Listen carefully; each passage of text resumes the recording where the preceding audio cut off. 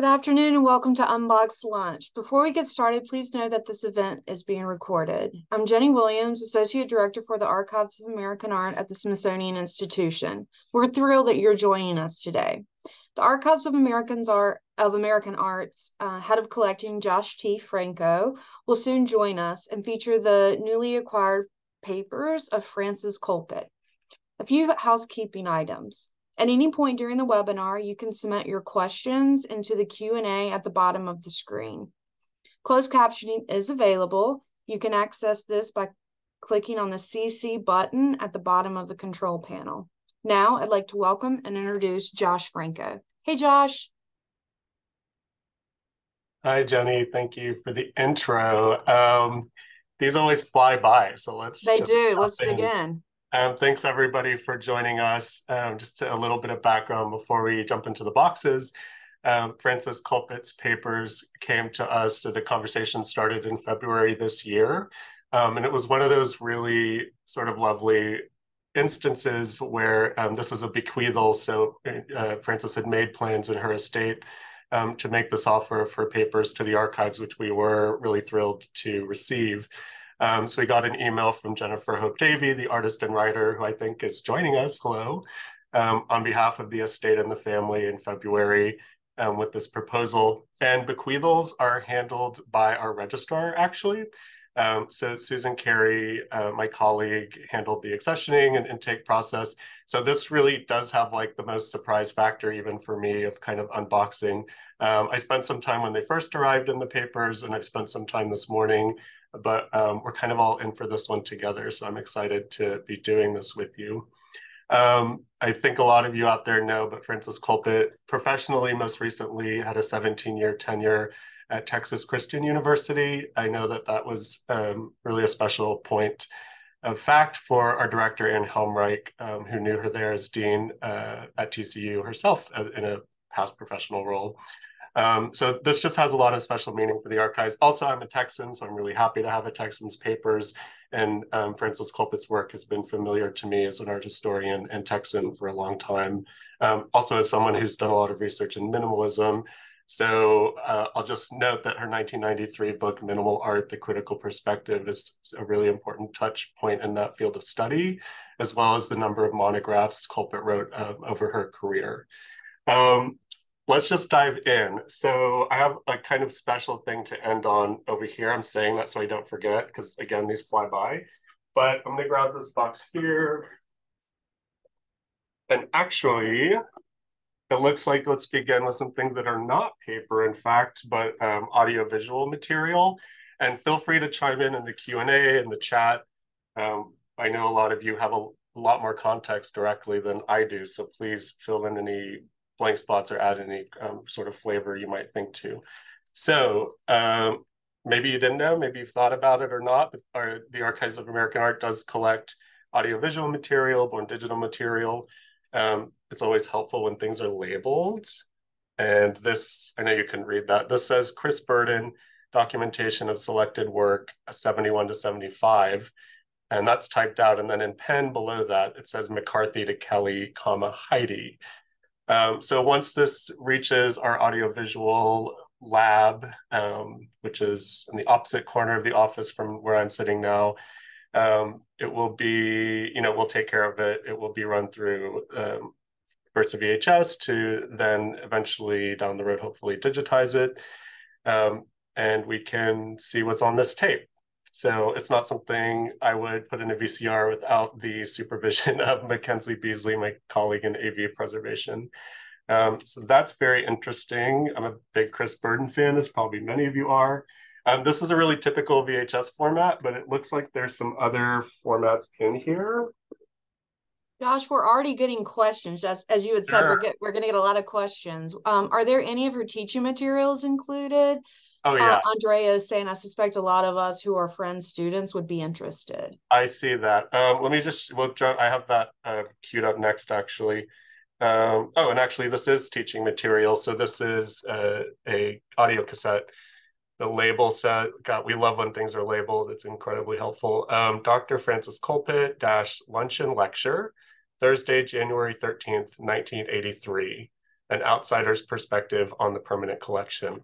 That makes me curious which permanent collection. So probably that would be found out when we get to play this, again, with supervision of the AV archivist, play this cassette tape.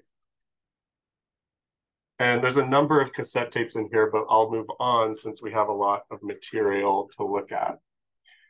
Here, more teaching materials are in this box. I'm just going to pull a folder out here. Use my handy box divider so we can keep things in their original order. This says lectures concepts, or lectures conceptual is the typed label.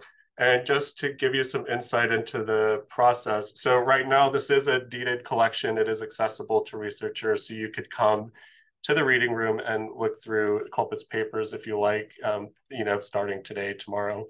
But they will eventually, within a year or two, be further processed, which means all of these folders will be replaced with acid-free archival folders, but we will retain the label. So the archivists who process this collection will make sure that we duplicate Colpitt's original intellectual ordering of things. This is great. So these are handwritten lecture notes.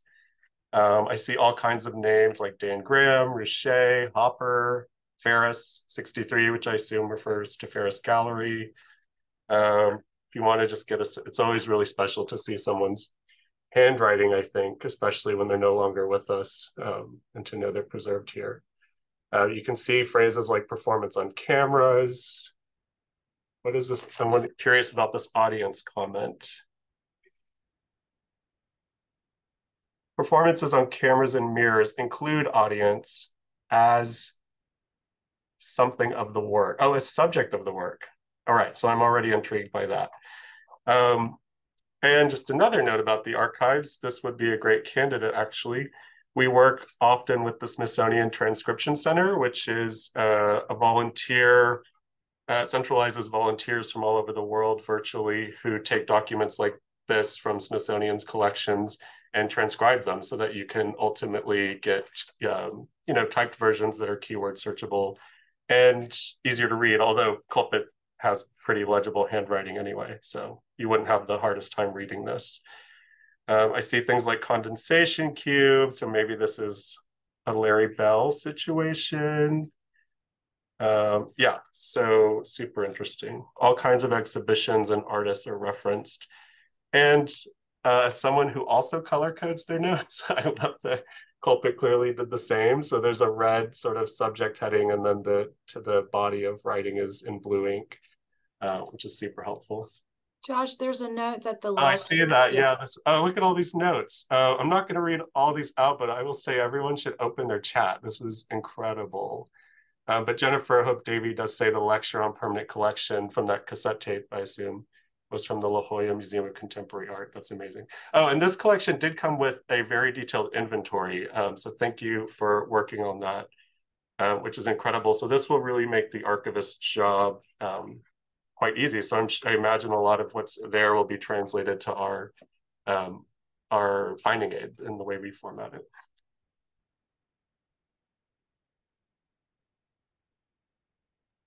I see Devin Nolan, Texan in Massachusetts. We never let go of our state identity, right? And one of Fran's former students. Yeah, we're happy to be doing this. And Andrea Papa still has notes from her courses. It's amazing. Oh, I was looking at this earlier, and I kind of want to figure out what it is. Maybe some of you will have insight. I didn't get a chance to do any Googling. It's this interesting. My big question is whether or not this is published elsewhere, but it looks like a typescript of an essay by John Eden. Pretty formal. It has a dedication page, but it's not a printout of a published online or other lecture. It's definitely typed from a home computer.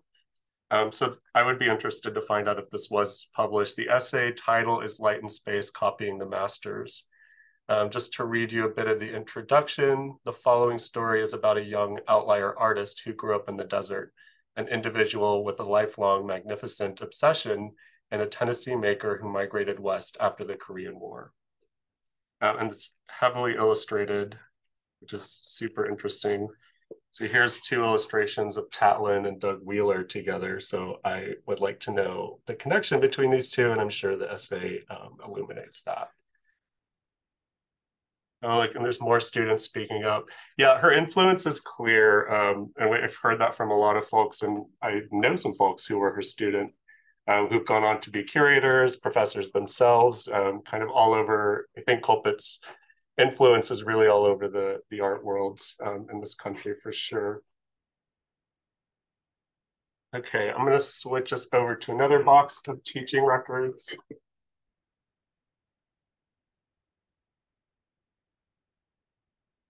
Oh yeah, so it was, I know Colpitt is kind of like 60s forward scholarship, how I identify her myself. That's really because of my own interest, but I really think it's probably more fair to think of her as a scholar of the 20th century.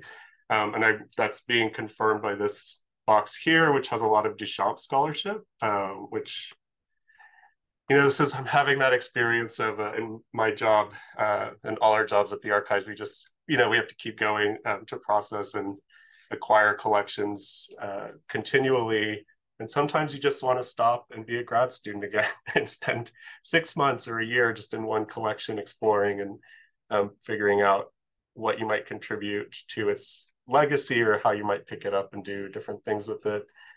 So these are course materials in the most sort of direct sense. Here's a syllabus, the legacy of Marcel Duchamp.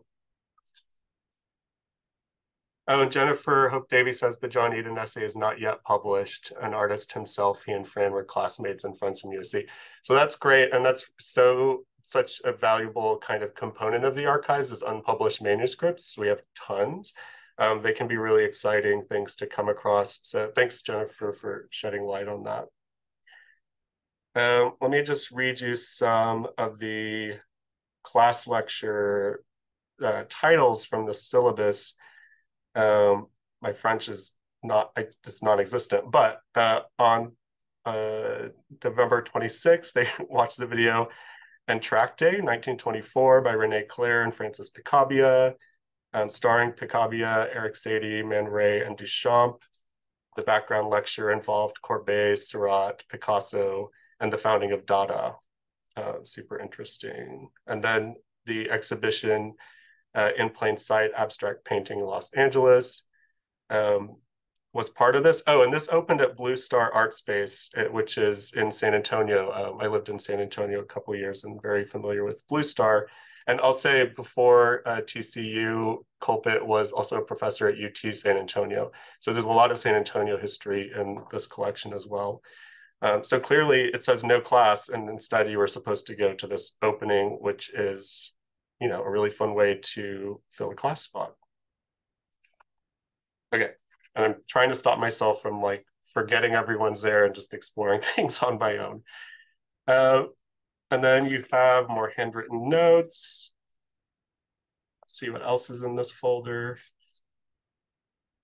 This is something also that's sort of our bread and butter at the archives, really small, slim, probably rare printed material. Often books, one rule of thumb for the archives, just FYI, is if it has an ISBN number, we typically do not collect it and work with the Smithsonian Library or sometimes even the Library of Congress, which is just down the street. So researchers have access to that. Elsewhere, it's just a way of stewarding our storage and being sort of resourceful. So this is a gallery guide to Duchamp's Leg, an exhibition at the Walker Art Center in November 94 to March 95. The really great cover image there. Yeah, so it makes sense that this is in the Duchamp folder.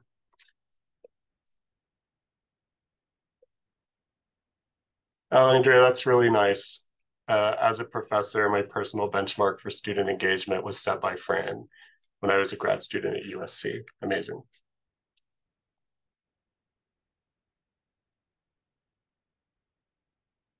And here's a color seminar folder. Let's see what that's all about.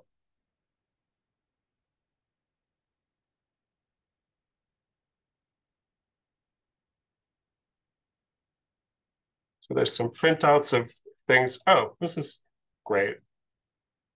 Print out of Chromophobia, which is a book that I really kind of changed my brain actually and how I think about color, by David Batchelor. So clearly, yeah, of course, that's in a color study course. And here's a course description again from another syllabus. This class will focus on the history, theory, and sensibility of color. Reading and discussion will consider philosophical, historical, and pedagogical theories, as well as optics and color theory. Polychrome sculpture and the relationship of color to music are other significant considerations. While color was rarely the focus of serious critical analysis from the 60s through the 90s, since the publication of David Batchelor's Chromophobia in 2000 and curator Ann Temkin's exhibition Color Chart at MoMA in 2008, it has emerged as one of the crucial issues of our time. Seminar will be discussion-based rather than lecture-oriented. And there again, with that reference to a really this class is in spring 2010 and it references a 2008 MoMA exhibition. So clearly Fran was like always bringing in, sorry, I called her Fran because Andrea just did, I didn't know her. Frances Colpitt was really thinking about what was happening at the moment and putting that in the context of, again, this longer 20th century history, which is a mark of a great professor, I think. So again, another class I wish I could just go back to school and take. You can see where there's students assigned different presentations written in. So on January 28th, there was a monographic presentation by Colleen, Lonnie Dix, and maybe Ann Richter. The last name Richter's here. Maybe that was a student. Maybe that's the painter, who would be an interesting case to study for color. We have grade sheets, some Merleau-Ponty, and of course, some Donald Judd articles and printouts. There are somewhere in here, I know, photographs of trips to Marfa, Texas, Colpitt took, or really trips to, sorry, the city in progress. Michael Heiser's recently completed project out in the desert. But Colpitt did a lot of Judd scholarship as well. And specifically as a West Texan, I'm really interested in that work. So I think like we're seeing in the comments, there's like so much evidence of her relationship with students, but she also was clearly, her scholarship was impacted by direct and friendly, warm, close relationships with artists themselves. So I kind of did a little bit of hunting this morning. Let me put it this way. Because I did a search on our website, which you can do too, just her name, and she appeared in the finding aid for the David Navros papers. So that was a really interesting connection. And I got that. I have a little Navros box here. I think this is the value of having papers at the Archives of American Art. We're the largest repository that covers this field as far as primary sources go. So these connections are really sort of magical, and everything starts to feel more complete and filled out when editions like this come in. So from Colpitt's papers first, here in this oversized box, we have this book, David Navros Fresco Drawings. And typically this is something we would probably offer to the library. They have a beautiful art book collection at the Smithsonian Art Library. But in this case, we always check for this. This is annotated, dedicated especially to Colpitt. So you see the inscription here, a special, in quotes, edition for Frances, Love David 87. And I'll show you some of these drawings. They're really incredible.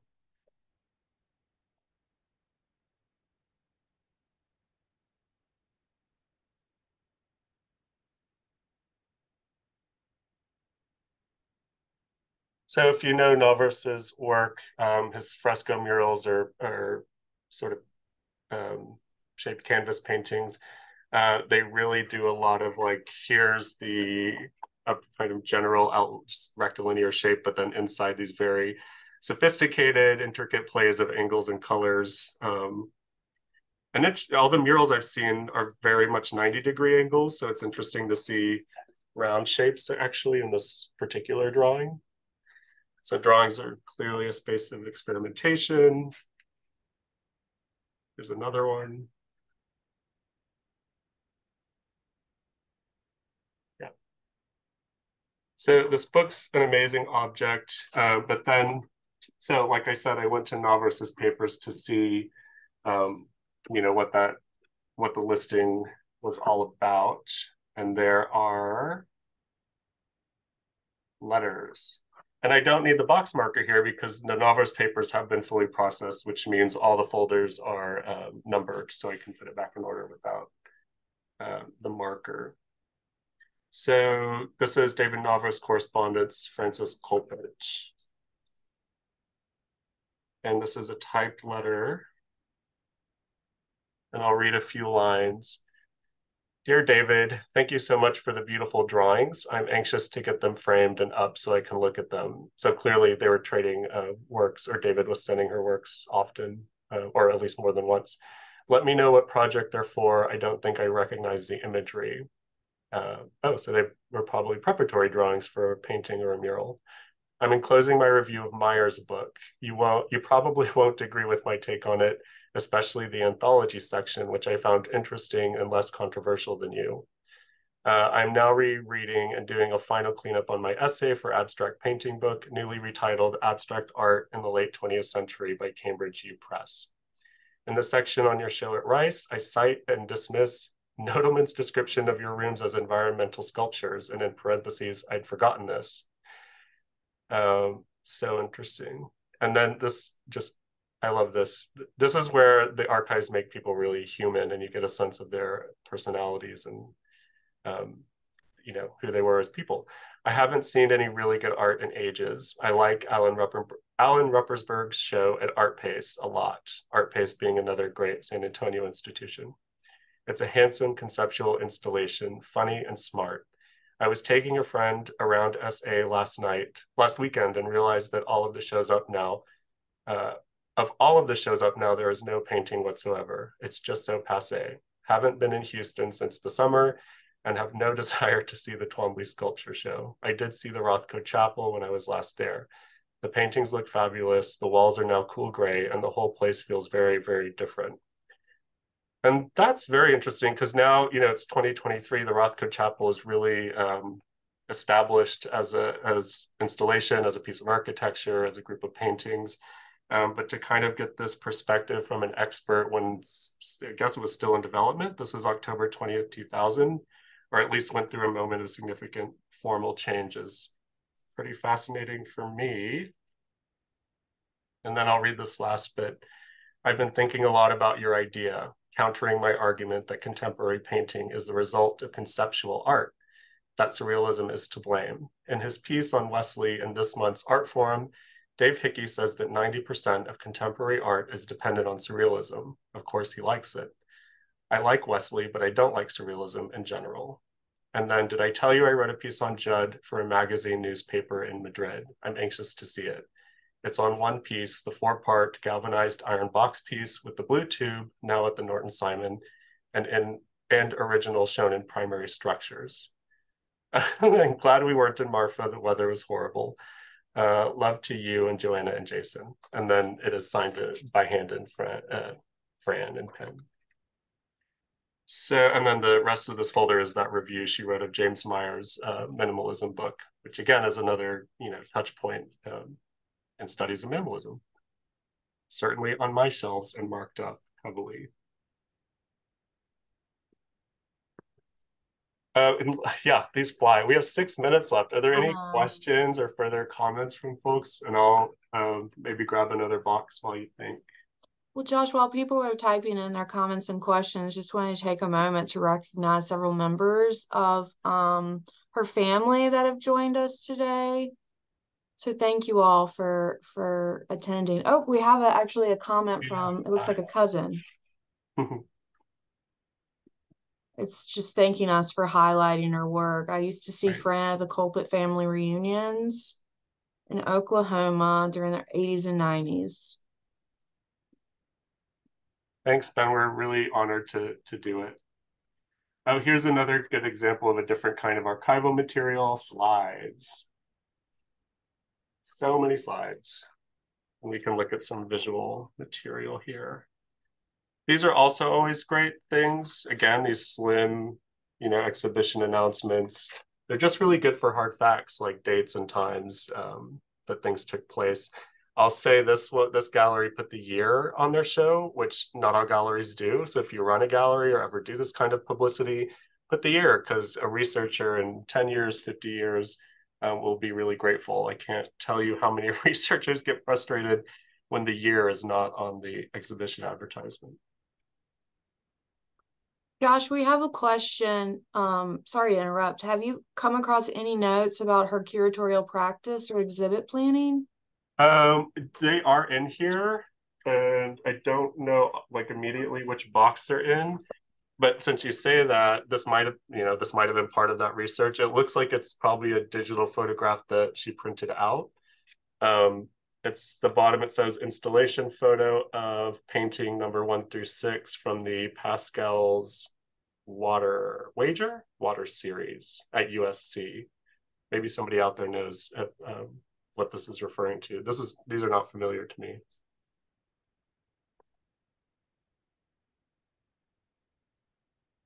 But it is a pretty comprehensive collection that covers teaching, publishing, and exhibition. So I imagine that material is there. I love this, but I'm kind of a sucker for a monochrome. So all 10 paintings from the Athens, Jerusalem series. Said there were slides, but I didn't show them. Here you go. Yeah. What was that, Jenny? Sorry, is there material that went into her dissertation included? I know she talked about Greenberg a number of times. That's a good question. So I know there's exhibition stuff. I don't want to say for sure if there is that. It's likely, but again, I haven't gone through this in detail on my own. So it's a good opportunity to invite you all to come research her papers in our reading room. Let me put this back. Deborah says USC. Are there materials from USC? Yes. I'm not sure what the question is. Oh, okay. So this folder, I didn't say it because I didn't know what it meant. It says HEN slides, and I did not think it referred to an actual hen, but the folder preceding it says hard edge now. So I think it's probably safe to assume that's what that stands for. And that is a good lesson in why we keep things in order, that the creator made them, because those kinds of connections can be made. So I guess that's an exhibition. I don't know if that's her exhibition or another, but Hard Edge Now USC. If anyone has any light to shed on that, please let us know.